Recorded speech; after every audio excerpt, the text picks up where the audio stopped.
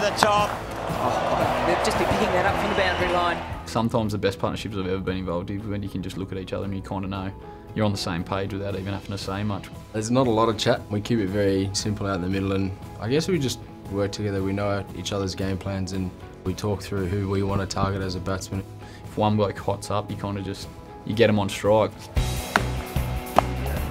It's not a race between us. One of us is going to have a day out, and that's just how we work it, I guess. It just happens. And Matthew Wade decides to go large. I don't try and go too much with him. I think he tries to spoil the party more than anything. I was getting away against Adelaide, getting close to 100, and he went from 40 to 80, shut the game down. I was nowhere near getting 100, so I think he gets more competitive with me. That's not true. Well, he told me that he didn't want to take on Rashid Khan, was going to knock him around, and I said, well, I'm just going to have a go at him and try and get the game over and done with.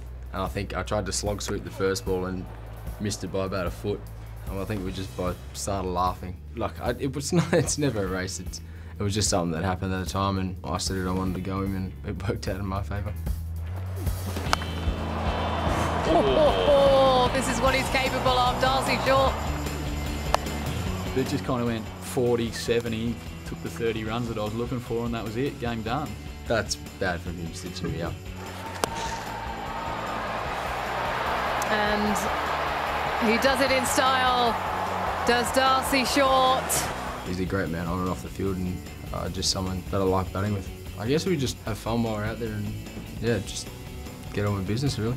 Yeah, we spend a bit of time together off the field. That's the good thing about the Hurricanes and about Hobart, is that you're nice and close to everyone, so you can spend a lot of time with each other. I think it's a good atmosphere and it's good fun to be around.